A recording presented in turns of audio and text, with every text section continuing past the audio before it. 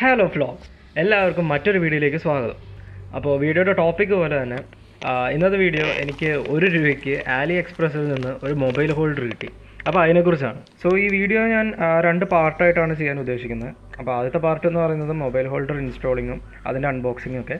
പിന്നെ രണ്ടാമത്തെ പാർട്ട് എന്ന് പറയുന്നത് എങ്ങനെ നിങ്ങൾക്കും ₹1 ആലി എക്സ്പ്രസ്സിൽ നിന്ന് സാധനങ്ങൾ വാങ്ങിക്കാവുന്നതിനെ കുറിച്ചാണ്. അപ്പോൾ നമുക്ക് ആദ്യം തന്നെ ഇത് അൺബോക്സ് ചെയ്യാം. അപ്പോൾ ഈ സംഭവം എനിക്ക് കിട്ടിയത് ഇന്ത്യ പോസ്റ്റ് വഴിയാണ്. ഇതൊരു അൺരജിസ്റ്റേർഡ് ആയിട്ടുള്ള പാഴ്സലാണ്. അപ്പോൾ അൺരജിസ്റ്റേർഡ് ആയിട്ടുള്ള പാഴ്സലിൻ്റെ ഒരു ഗുണം എന്താണെന്നുള്ളത് ഞാൻ വീഡിയോയുടെ അവസാനം പറയാം. പിന്നെ ഞാനിത് ഓർഡർ ചെയ്തതെന്ന് പറയുന്നത് 1 മാസം അല്ലെങ്കിൽ 1 മാസത്തിന് മുകളിലായി കാണും. ഓർഡർ ചെയ്ത് കഴിഞ്ഞ് ഒരു 4 ദിവസം കഴിഞ്ഞപ്പോഴാണ് എനിക്ക് ഓർഡർ കൺഫേംഡ് ആണ്, പിന്നെ അത് ഷിപ്പ് ചെയ്ത് തുടങ്ങിയിട്ടുണ്ട് എന്നൊക്കെ പറഞ്ഞ് മെസ്സേജ് വരാൻ തുടങ്ങിയത് തന്നെ. സോ നമ്മൾ ഈ ആലി എക്സ്പ്രസ്സിൽ നിന്നൊക്കെ വാങ്ങിക്കുമ്പോൾ സംഭവത്തിൻ്റെ ഷിപ്പിംഗ് ഡീറ്റെയിൽസും കാര്യങ്ങളൊക്കെ വൻ സ്ലോ ആണ്. പിന്നെ പുറത്തുനിന്ന് വന്നെങ്കിൽ അതിനനുസരിച്ചും സംഭവങ്ങൾ വരാനും നല്ല താമസമാണ്. അപ്പോൾ നമ്മുടെ അൺബോക്സിങ് വീഡിയോയുടെ കവർ കീറൽ ചടങ്ങ് തീർന്നു. സംഭവം നന്നായിട്ട് ചളങ്ങി കൂടിയൊക്കെ കിട്ടിയേക്കുന്നത്. എന്തായാലും നല്ല ചീപ്ലി പാക്ഡ് ആണ്. അപ്പോൾ നമുക്ക് ഇതിൻ്റെ കൂടെ എന്തൊക്കെയാണ് കിട്ടിയേക്കുന്നതെന്ന് ജസ്റ്റ് ഒന്ന് നോക്കാം. അപ്പോൾ ബോക്സിൻ്റെ കൂട്ടത്തിൽ തന്നെ യൂസേഴ്സ് മാനുവൽ കിട്ടിയിട്ടുണ്ട്. അപ്പോൾ ഇതെങ്ങനെയാണ് ഇൻസ്റ്റാൾ ചെയ്യേണ്ടത് എന്നുള്ളതിൻ്റെ പ്രൊസീജിയേഴ്സൊക്കെ യൂസേഴ്സ് മാനുവൽ നോക്കി നമുക്കിപ്പോൾ ചെയ്യാം. ഓ നോ, പണി പാളി. ഇത് മുഴുവൻ ചൈനയാണല്ലോ, ഇത് ഞാൻ എങ്ങനെ വായിക്കാൻ? അപ്പോൾ ഇൻസ്ട്രക്ഷൻസ് മാനുവലൊക്കെ വായിച്ചിട്ടൊന്നും മനസ്സിലാവാത്ത കാരണം വേറെ എന്തൊക്കെയാണ് കിട്ടിയേക്കണേന്ന് നോക്കാം. ഇത് വളരെ ചീപ്പായിട്ടുള്ളൊരു മൊബൈൽ ഹോൾഡറാണ്. അതായത് ഇപ്പോൾ ഈ ₹1 കിട്ടിയില്ലെങ്കിൽ പോലും അല്ലാണ്ട് വാങ്ങിക്കാനും ആലി എക്സ്പ്രസ്സിൽ നല്ല വിലക്കുറവുള്ള സാധനം. അപ്പോൾ ഇതിൻ്റെ പാർട്സും വളരെ കുറവാണുള്ളത്. ഒരു മെയിൻ ബോഡി പാർട്ട്, പിന്നെ അതിനെ ഹോൾഡ് ചെയ്ത് നിർത്താനായിട്ടൊരു ചെറിയ ഹോൾഡറും, പിന്നെ അതിനെ ടൈറ്റ് ചെയ്യാനുള്ള സ്ക്രൂസും കാര്യങ്ങളൊക്കെ ആയിട്ട് ഒരു ചെറിയ പാക്കേജാണ്. ഇതിൻ്റെ ഫീലൊക്കെ അത്യാവശ്യം അടിപൊളിയാണ്. ഇത് ഉണ്ടാക്കിയേക്കുന്ന ഫുൾ മെറ്റലിലാണ്. അതുകൊണ്ട് തന്നെ ഒരു പ്രീമിയംനെസ് ഒക്കെ തോന്നുന്നുണ്ട്. ഇനി നമുക്കപ്പോൾ ഇത് വണ്ടിയിലേക്കൊന്ന് ഫിറ്റ് ചെയ്യാം. അപ്പോൾ സംഭവം നമ്മൾ വണ്ടിയിൽ ഇൻസ്റ്റാൾ ചെയ്തിട്ടുണ്ട്.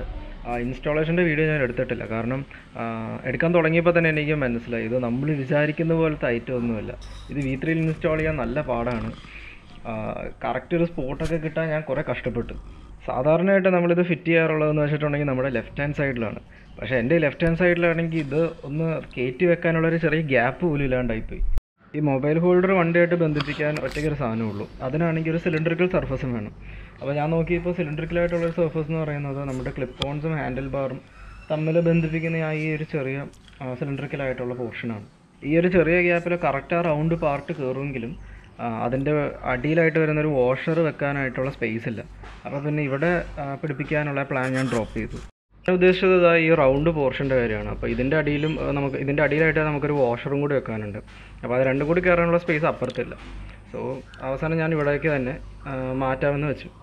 ഇത് ഇപ്പുറത്തെ സൈഡ് കയറ്റിയതാണെങ്കിലും ഭയങ്കര കോമഡിയാണ്, കാരണം ഈ സൈഡ് കയറ്റാൻ നേരത്തും സ്പേസ് ഒന്നുമില്ല. പിന്നെ നമ്മളിത് മൊത്തം ഒന്ന് റൗണ്ടാക്കി വട്ടത്തിലെടുക്കുമ്പോഴത്തേനും ഇതിൻ്റെ അടിയിൽ ഈ മാസ്റ്റർ സിലിണ്ടറിലേക്ക് പോകുന്ന കേബിളും പിന്നെ ABSൻ്റെ കേബിളും ഇതൊക്കെ കാരണം അതവിടെ തട്ടിയിട്ട് നമുക്ക് ഒരു രീതിക്കുള്ളിൽ കയറ്റാൻ പറ്റില്ല. അവസാനം ആയപ്പോഴത്തേനും ഞാൻ ഈ മൊത്തം ഊരിയെടുത്ത് മൊത്തം ലൂസാക്കി അങ്ങോട്ടും ഇങ്ങോട്ടുമൊക്കെ അഡ്ജസ്റ്റ് ചെയ്ത് ആണ് ഇത് മൊത്തത്തിൽ ഒന്ന് റൗണ്ടാക്കി എടുത്തത്. അതിന് ശേഷമാണ് ഇതിൻ്റെ അടിയിലേക്ക് വാഷറും കയറ്റിയത്. അപ്പോൾ അങ്ങനെ ഒരു സീനായിരുന്നു. അങ്ങനെ അതൊക്കെ ഒന്ന് സെറ്റാക്കി വന്നപ്പോഴാണ് ഇത് അടുത്ത കോമഡി. ഈ സാധനം പോയേക്കുന്നത് കട്ട് ഓഫ് സ്വിച്ചിൻ്റെ മണ്ടേ കൂടെയാണ്. അതായത് എനിക്ക് കട്ട് ഓഫ് അടിക്കാൻ പറ്റത്തില്ല. ഈ സാധനം തട്ടിയിട്ട് അതവിടെ കിടന്ന് തടയുകയാണ്. എന്തായാലും ആ കട്ട് ഓഫ് സ്വിച്ചും പിന്നെ ഈ മൊബൈൽ ഹോൾഡറും തമ്മിൽ ചെറിയൊരു ഗ്യാപ്പ് ഉണ്ടായിരുന്നത് കാരണം സ്വിച്ച് നമ്മൾ ഓഫ് ചെയ്യുമ്പോൾ ജസ്റ്റ് ഒന്ന് കട്ടാവും, എന്നിട്ട് സ്വിച്ച് വീണ്ടും ആ പഴയ പൊസിഷനിലേക്ക് വരും. ഈ കിൽ സ്വിച്ച് ഇങ്ങനെ ഞെങ്ങിയിരിക്കുന്ന പരിപാടി ആ സ്വിച്ചിന് തന്നെ എന്തെങ്കിലും പ്രശ്നമാവുമോ എന്ന് കരുതി ഞാൻ പിന്നെ മൊബൈൽ ഹോൾഡർ ഒന്ന് താഴത്തേക്ക് തിരിച്ചു വെച്ചു. ഫോൺ അതിലേക്ക് സ്ലൈഡ് ചെയ്ത് അത്യാവശ്യം ടൈറ്റാക്കി വെച്ചായിരുന്നെങ്കിലും ഫോൺ അവിടെ നിന്ന് ചാടി പോകുമെന്ന് എനിക്കൊരു ചെറിയ പേടിയുണ്ടായിരുന്നു. ഇത്രയൊക്കെ ചെയ്തിട്ടും പ്രശ്നങ്ങൾക്കൊന്നും ഒരു കുറവുമില്ല. അടുത്തായിട്ട് വീണ്ടും അടുത്ത പ്രശ്നം വന്നേക്കുന്നു. ഈ ഹാൻഡിൽ ബാർ ഒന്ന് ലെഫ്റ്റിലേക്ക് തിരിച്ചാൽ ഫോൺ നേരെ ഇന്ന് ഫ്രണ്ടിലത്തെ ഫെയറിങ്ങിൽ തട്ടും. ഇനി അടുത്തതായി നമ്മൾ റൈറ്റിലേക്ക് തിരിച്ചിട്ടുണ്ടല്ലോ, ഫോണിൻ്റെ അടി ചെന്ന് നേരെ ടാങ്കിലേക്കും തട്ടും. ₹1 സാധനം കിട്ടിയതുകൊണ്ട് ഒരു ചെറിയ റിലാക്സേഷൻ ഉണ്ടായി. ഇതെങ്ങാനും മുഴുവൻ കാശ് കൊടുത്ത് വാങ്ങിച്ചായിരുന്നെങ്കിൽ ഞാനിവിടെ പെട്ടുപോയാന്. അങ്ങനെ കുറേ നേരത്തെ ട്രിഗണോമെട്രിയും ഇൻ്റഗ്രേഷനും ഡിഫറൻസിയേഷനും ഇതൊക്കെ കഴിഞ്ഞ് ഞാൻ ഒരു നല്ല പൊസിഷൻ കണ്ടുപിടിച്ചു. അതായത് മുകളിലും തട്ടില്ല താഴെയും തട്ടില്ല, നമുക്ക് സന്തോഷം, ഫോണിനും സന്തോഷം. അങ്ങനെ ഇൻസ്റ്റാളേഷനൊക്കെ കഴിഞ്ഞു. ഇനി ഇതിൻ്റെ പർപ്പസായിട്ട് ഉപയോഗിക്കാൻ പറ്റുമോ എന്നുള്ളത് നോക്കണ്ടേ. അതിനായിട്ട് ഞാൻ ഒന്ന് ചെറുതായിട്ട് വണ്ടി ഒന്ന് ചുറ്റിക്കാൻ കൊണ്ടുപോയി. എന്തായാലും നോർമൽ സ്പീഡിലൊക്കെ വണ്ടി ഓടിക്കുമ്പോൾ സംഭവം അത്യാവശ്യം സ്റ്റേബിളായിട്ട് തന്നെ അവിടെ ഇരിപ്പുണ്ട്. നമ്മുടെ ഫോണിനാണെങ്കിലും ഇപ്പോൾ ചാടി പോകുന്നുള്ള അങ്ങനത്തെ ഫീലിംഗ് ഒന്നുമില്ല. അപ്പോൾ സാധനം അത്യാവശ്യം ക്വാളിറ്റി ഉള്ളതൊക്കെയാണ്. ജസ്റ്റ് ഈ പിടിപ്പിക്കുന്നതിൻ്റെ ഒരു ബുദ്ധിമുട്ട് മാത്രമേ ഉള്ളൂ. വേറെ വണ്ടിയിലൊക്കെ പിടിപ്പിക്കാം, പക്ഷേ നമ്മുടെ ഈ V3 ഇത് പിടിപ്പിക്കുന്നത് പ്രാക്ടിക്കലി കുറച്ച് ബുദ്ധിമുട്ടാണ്. സാധാരണ ഞാൻ പിടിപ്പിച്ച് കണ്ടേക്കുന്നതൊക്കെ 4 കാലുള്ള 8 കാല് പോലെ ഇരിക്കുന്ന മറ്റേ റാം മൗണ്ടൊക്കെ ആ സംഭവമാണ്. അതിനേക്കാളൊക്കെ കുറച്ചുകൂടെ ഭംഗിയുള്ളതായിട്ട് എനിക്ക് തോന്നിയത് ഇതാണ്. അത് കാരണമാണ് ഞാൻ പിന്നെ ഇത് തന്നെ എടുക്കാമെന്ന് വെച്ച് ഇതെടുത്തത്. അപ്പോൾ അങ്ങനെ വീഡിയോയുടെ ഫസ്റ്റ് പാർട്ട് കഴിഞ്ഞു. ഇനി സെക്കൻഡ് പാർട്ടിലേക്ക്, അതായത് നിങ്ങൾക്ക് എങ്ങനെ ആലി എക്സ്പ്രസ്സിൽ നിന്ന് 1 രൂപയ്ക്ക് അല്ലെങ്കിൽ 0.73 പൈസയ്ക്ക് സാധനങ്ങൾ വാങ്ങിക്കാമെന്നുള്ളതാണ്. എന്ത് സാധനം വേണേൽ നമുക്ക് വാങ്ങിക്കാമെന്നില്ല കേട്ടോ. അതായത് ഒരു 500 രൂപയ്ക്കൊക്കെ താഴെയുള്ള സാധനങ്ങളാണ് പൊതുവെ $1 ഒരു കൂപ്പണിൽ സാധാരണയായിട്ട് കാണാറുള്ള ഐറ്റംസ്.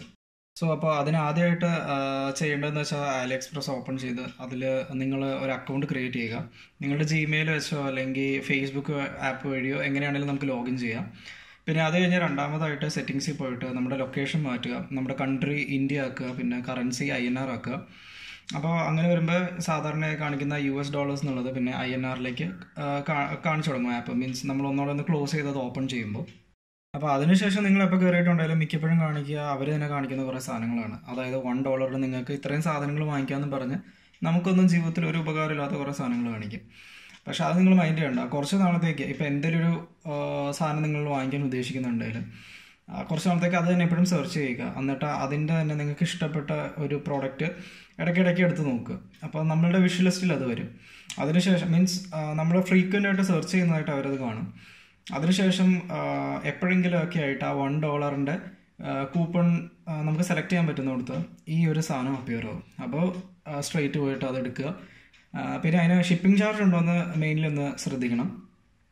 മിക്ക സാധനങ്ങൾക്കും ഫ്രീ ഷിപ്പിംഗ് ഉണ്ട്. പക്ഷേ ഇപ്പോൾ US നിന്നൊക്കെ വന്നൊരു ഐറ്റം ആണെങ്കിൽ അതിന് ഫ്രീ ഷിപ്പിംഗ് ഉണ്ടാകത്തില്ല. മിക്കതിനും നമ്മൾ വീണ്ടും പേ ചെയ്യേണ്ടി വരും. അപ്പോൾ ഫ്രീ ഷിപ്പിംഗ് ഉള്ള എന്തെങ്കിലും ഒരു സാധനം എന്തെങ്കിലും ഒരു ഐറ്റം സെലക്ട് ചെയ്തിട്ട് പിന്നെ പ്രൊസീഡ് ടിപ്പ് ചെയ്യുക. അതായത് നമ്മൾ കാർഡ് വഴി പേ ചെയ്യണം. ക്യാഷ് ഓൺ ഡെലിവറി ഇല്ലെന്നാണ് എനിക്ക് തോന്നുന്നത്. അപ്പോൾ അതിനുശേഷം നമ്മളുടെ അക്കൗണ്ടിൽ നിന്ന് 1 രൂപയെ പിൻവലിക്കപ്പെടുകയുള്ളൂ. നമുക്ക് സാധനം കിട്ടുകയും ചെയ്യും. പക്ഷെ അത് വന്നെങ്കിൽ കുറച്ച് താമസം എടുക്കുന്നേ ഉള്ളൂ. എനിക്കിപ്പോൾ ഞാൻ കാണിച്ചുതരാം. എനിക്ക് കുറേ കൂപ്പൺസ് കിട്ടിയിട്ടുണ്ട്. ഇത് ഇടയ്ക്കിടയ്ക്ക് അവർ ഫ്രീ ആയിട്ട് തരുന്ന കൂപ്പണാണ്. അപ്പോൾ ഇതൊന്നും എനിക്ക് യൂസ് ചെയ്യാൻ പറ്റത്തില്ല. കാരണം ഇപ്പോൾ ഈ $6 സാധനം എന്ന് വെച്ചാൽ $6 കൂപ്പൺ എന്ന് വെച്ചിട്ടുണ്ടെങ്കിൽ തന്നെ അത് ഞാൻ വല്ല $32 ഐറ്റംസ് വാങ്ങിച്ചിട്ടുണ്ടെങ്കിലായിരിക്കും എനിക്ക് $6 ഓഫ് ഉണ്ടാവുക. പിന്നെ അതുപോലെ തന്നെ സെല്ലർ തരുന്ന കുറച്ച് കൂപ്പൺസ് ഉണ്ട്. ഇത് ഞാൻ സ്റ്റാർട്ടിങ്ങിൽ എനിക്ക് കിട്ടിയൊരു കൂപ്പണാണ്. ഈ 200 സംതിങ് രൂപയ്ക്ക് വാങ്ങിച്ചിട്ടുണ്ടെങ്കിൽ നമുക്ക് 200 ഇത്രയും തന്നെ രൂപ നമുക്ക് കുറഞ്ഞ് കിട്ടുമെന്നുള്ളത്. ഇപ്പോൾ പുതിയതായിട്ട് ഞാൻ ഇന്നൊരു സെല്ലറിൽ നിന്ന് വാങ്ങിക്കുവാണെങ്കിൽ ആ സെല്ലർ എനിക്ക് തന്നെ ഓഫറാണ് ഇപ്പോൾ 73 രൂപയ്ക്ക് കിടക്കുന്നത്. സോ അപ്പോൾ ആലി എക്സ്പ്രസ്സിൽ നിന്ന് 1 രൂപയ്ക്ക് എനിക്ക് എങ്ങനെ കിട്ടിയെന്നുള്ളത് ഓൾമോസ്റ്റ് ഞാൻ കവർ ചെയ്തിട്ടുണ്ടെന്ന് ഞാൻ വിശ്വസിക്കുന്നു. നിങ്ങൾക്ക് എന്തെങ്കിലും ഡൗട്ട് ഉണ്ടെങ്കിൽ തീർച്ചയായും കമൻറ്റ് ബോക്സിൽ ഇടുക. സോ അപ്പോൾ ഈ വീഡിയോ നിങ്ങൾക്ക് ഉപകാരപ്പെടുമെന്ന് ഞാൻ വിശ്വസിക്കുന്നു. അപ്പോൾ വീണ്ടും അടുത്തൊരു വീഡിയോ കാണാം. Till then okay bye.